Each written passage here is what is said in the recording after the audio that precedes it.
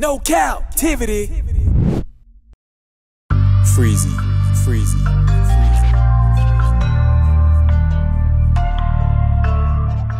What up? You are officially locked in to No Captivity with Freezy, where we tackle issues that sometimes have us trapped in this thing that we call life. But if you know me, you know my motto. To free yourself, you must heal yourself. Let me hear you say it. To free yourself, you gotta heal yourself. And if you're rock with your boy Freezy, please hit the like and subscribe button hard right now. And also comment and share this video. That is if you rock with your boy Freezy. White man shoots 16-year-old black kid in the head by mistake. Or was it? Y'all stay tuned to this entire story so you can make a judgment for your damn self. The young man's name is Ralph Yarl, who's presently still in critical condition in the hospital as we speak. No captivity. How about we head on over to the no cap room so we can get some more details on this story? Because I'm already pissed off. Real talk. This one here for the thug.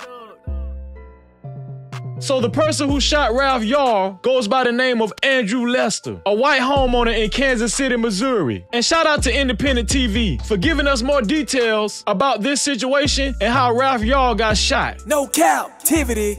And the story goes, so a black teenager by the name of Ralph Yarl was shot by a white homeowner after he accidentally rang the doorbell at the wrong address while trying to pick up his brothers. That's all he was trying to do. The 16-year-old's interaction with the suspect in the northland suburb of Kansas City quickly turned violent, and the high school student was left hospitalized with serious injuries. Instead of going to a home in the 1100 block of Northeast 115th Terrace in Kansas City, Missouri to pick up his brothers, he mistakenly went to Northeast 115th Street, police said. Now prosecutors have brought charges against the homeowner, Andrew D. Lester. No captivity. And here's everything we know about the suspect so far. So Andrew D. Lester is 84 years old and he was charged on April 17. Clay County prosecutor Zachary Thompson confirmed in a press conference that, quote unquote, there was a racial component to the case, but would not give details on what had caused him to come to that conclusion. It's already looking suspect. This one here for the thug. Prosecutors charged Andrew D. Lester with assault in the first degree, which carries a punishment of 10 to 30 years or life in prison. He has also been charged with armed criminal action, which carries a punishment of 3 to 15 years. Mr. Thompson said that a bond has been set of 200,000 guapos, but that the suspect is not yet in custody. Well, damn, where the hell he at?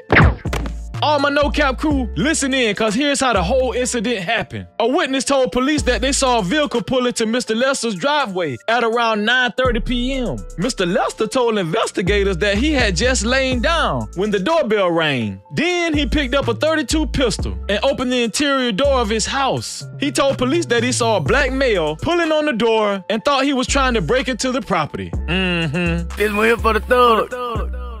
Mr. Lester said that he fired twice and that no words were exchanged with the victim. But check this out though. During an informal police interview at Children's Mercy Hospital, the teenager said that he did not pull the door and was waiting outside. No captivity. Come on, dawg. He told investigators that a man opened the door and immediately shot him, causing him to fall to the ground, where he was shot for a second time. Damn. The boy told the police the man said, "Don't come around here." The prosecutor of Clay County said, "I can tell you that there was a racial component to this case. I don't want to comment on specifics of the case to protect its integrity. Y'all had not entered the home when Lester allegedly shot him through a glass door," Clay County prosecutor Zachary Thompson said. Check this out. This tragic incident has caught the attention of the likes of Halle Berry and also Viola Davis, urging the prosecutor to bring charges against the homeowner. But God is good, because meanwhile, a GoFundMe account was created to help raise funds for the treatment of Ralph Yarl. And as of around midday Eastern time on Monday, less than 24 hours after it launched, a staggering $1.2 million had been raised. I ain't just talking. That's all you do. God is good all the time. On the campaign page, a woman who identified herself as Ralph's aunt described the teenager as a fantastic kid who has dreams of going to Texas A&M University to major in chemical engineering. And guess what? It looked like he ain't gonna have no problem getting there.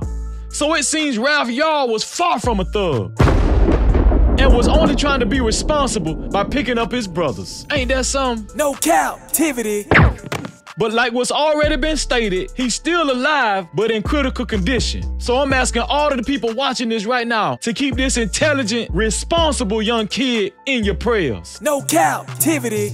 Good Lord, what do you have for us today? Oh, there he go. He's coming to us from Romans 8:28. And it reads, "And we know that all things work together for the good to them that love God, to them who are called according to his purpose." Right there. There you go. And I want to give a special shout out to Lady Nevo and Justin Wade for their sponsorship to the show. If you have a heart to promote stories of this magnitude, be a sponsor today by sending a cash app to $Freezing1976. PayPal info is in the description below. No matter what amount you give, it will be deeply appreciated. And please, y'all, like, share, and subscribe to my channel, No Captivity with Freezy. No captivity. And hit that notification bell as well, so you can be up on all the latest updates that we release. And like I always say, to free yourself, you must heal yourself. And until the next time, we out of here.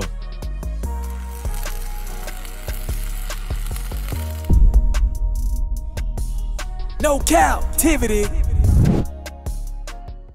Freezy, freezy.